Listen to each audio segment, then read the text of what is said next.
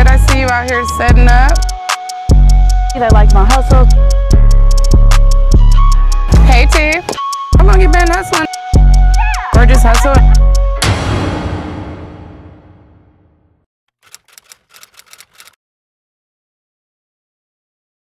Okay, my name is Traijah Talley. My business is called Gorgeous Hustle. For a year. Gorgeous Hustle for a year. Okay. Yes.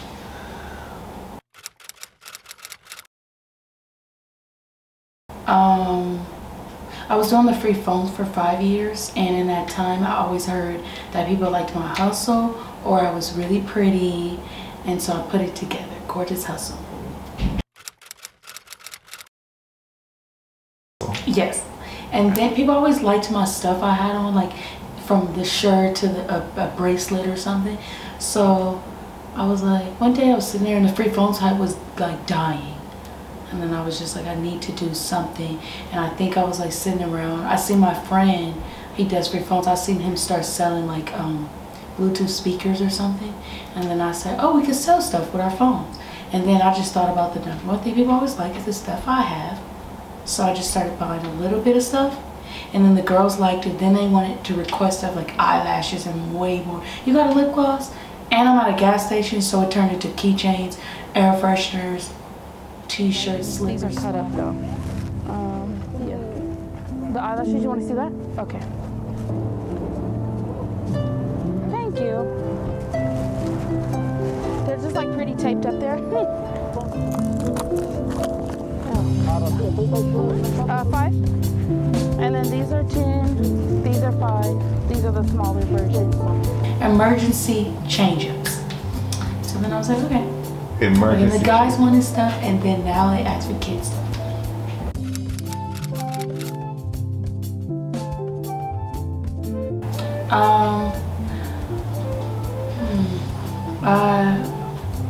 Well, I came out of like, I was having family situations, and I came out of like DCFS, and then I went to this program. And when I was in the program, they had rented me out a room.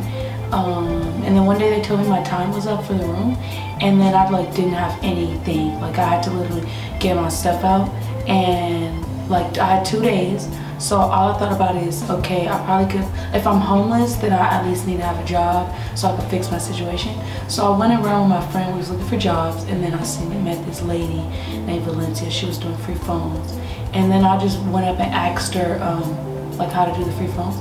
And she told me, and then I just said, okay, this is easy, you just sign people up. And then, yeah. She 19. No, I didn't really like, I literally didn't even speak to people. So it was awkward that I got it out to ask her, and then I ended up having to like get used to her before I actually started. So I would just go there and talk to her, and then one day she was like, you actually have to sign up. So I signed up, and then yeah.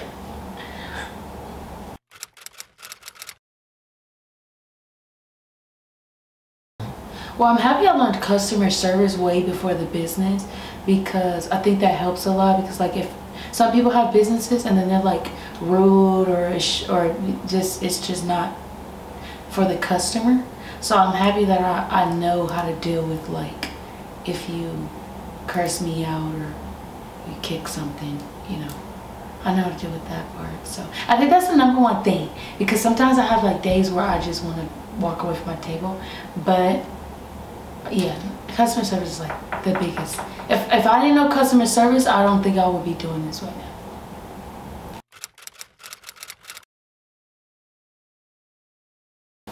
Do that more. Oh, I was set up with certain people doing free phones, and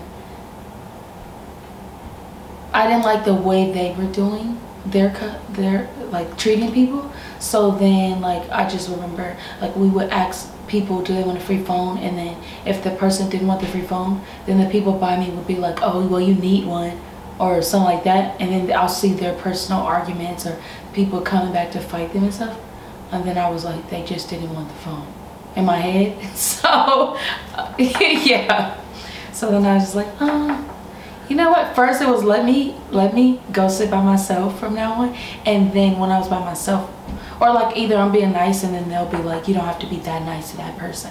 And then I'll be like, okay, well, who's gonna want to sign up for us if I'm not being nice? So, yeah, somebody's being rude. So.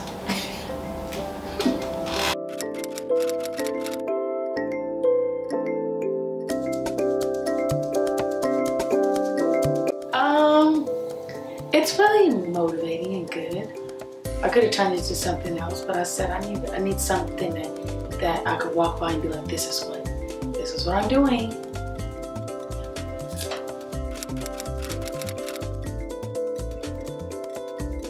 I just walk out my room and then I'd be like, okay, fashion, music, art, gorgeous hustle. So, yeah, and good vibes.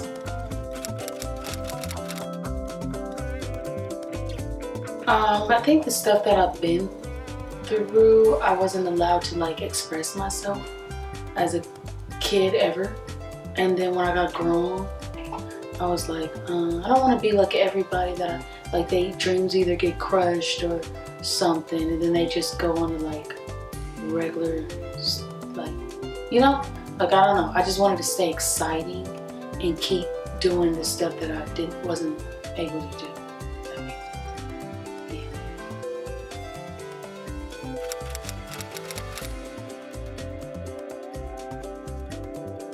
Yes. Yeah, that's better. That sounds better. Yeah. I like that.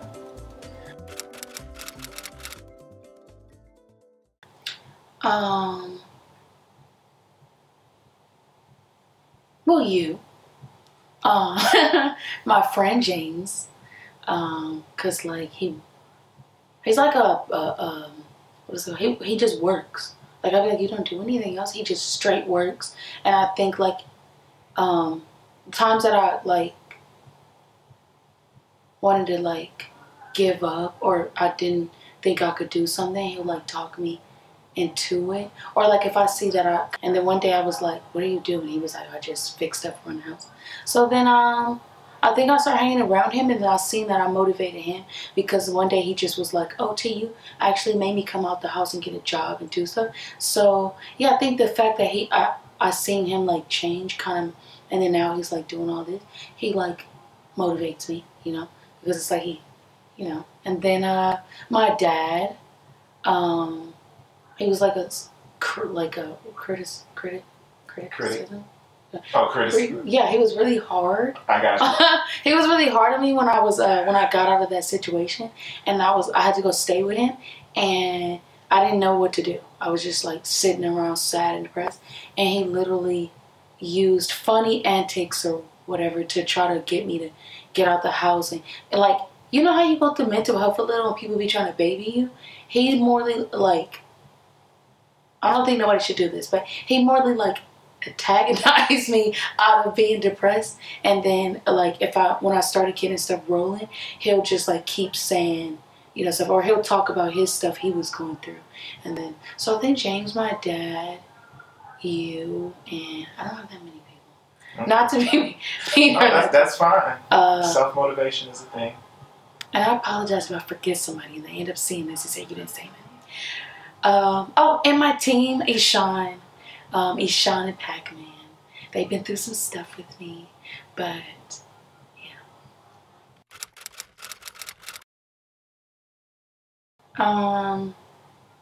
Well, everybody I follow on my Instagram is like other two. Oprah. Okay. And Tyra Banks. Okay. And, I see the Nipsey poster. Yeah. Oh, and Nipsey. And then it's like a few, but the reason it's hard for me because you know, some people's personal stuff kind of takes over their stuff, so try to, yeah. But I know Oprah, she don't let her personal stuff take over. And Tyra Banks and, you know, people like that. Okay.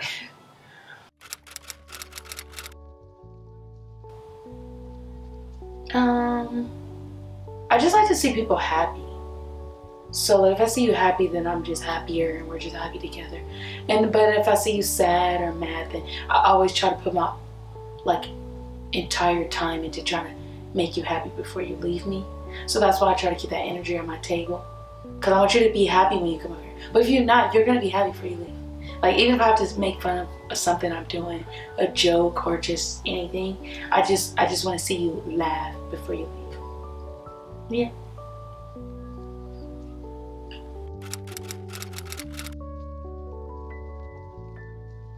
Usually I just go by the people. So, well, no.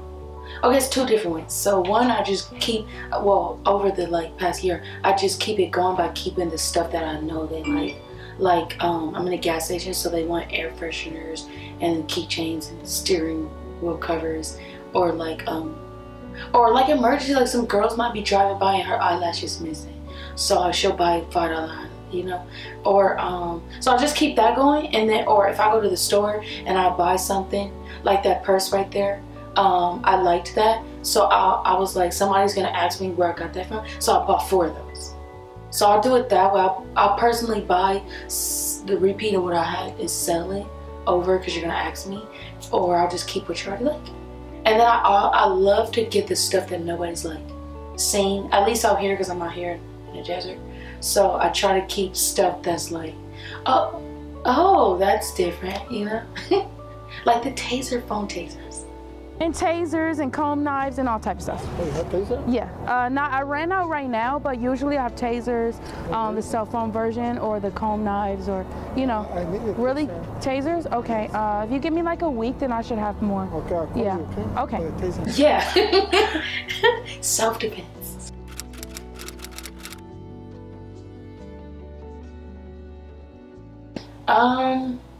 Shopping. Is that like shopping and like, I don't know, like retail, it's like fun. So then it's like, oh, I like people to be like, they buy something. I like shopping, so I be wanting people to like shopping with me. And some of my hustles are the free phones still. I still do the free phones. People always need a phone. So I came back to doing that. I did it for like 5 years, so it's like easy. And then like that, or like clothes. Well, I haven't started my fashion line yet. That would have been a hustle. But I think I'm gonna need more money for that part. So that's just like when I make it, then I could do that part. I don't know if I have a lot of hustles. It's like it just got stuck to phones and that. Did I answer that right?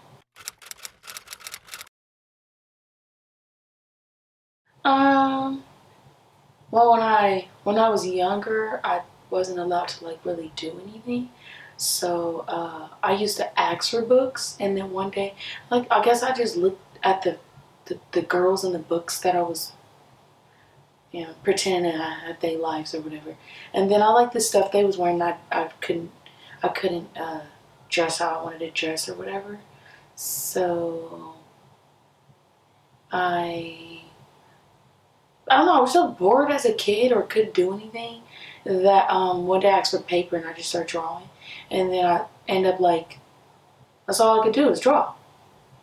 So I just draw. And then I started singing. When I got bored, I just randomly started singing. And then I was like, oh, this is fun. But then I was told to be quiet, or my drawings was ripped up. So then it was like a space of time where I just didn't do anything. And then so now I draw, stack it up, and then one day I pay for studio time. I really don't want to do that. I'll just make it a studio in here, and then I'll just do the stuff that I that's the thing, you know, people always go through something and then their hobby stops. That's what I wanted, to keep it going, so at some time in life I could finish it. Yeah.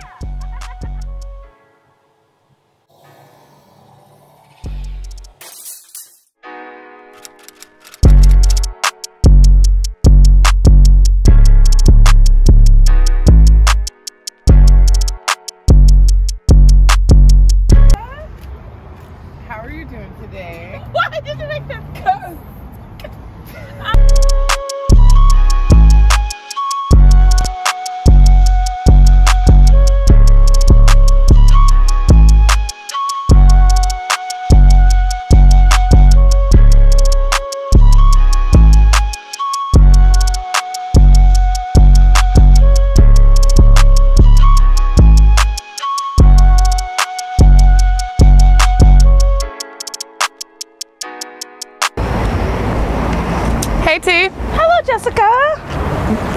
How are you doing today? Why did you make that? Cause I'm good. one more time. See?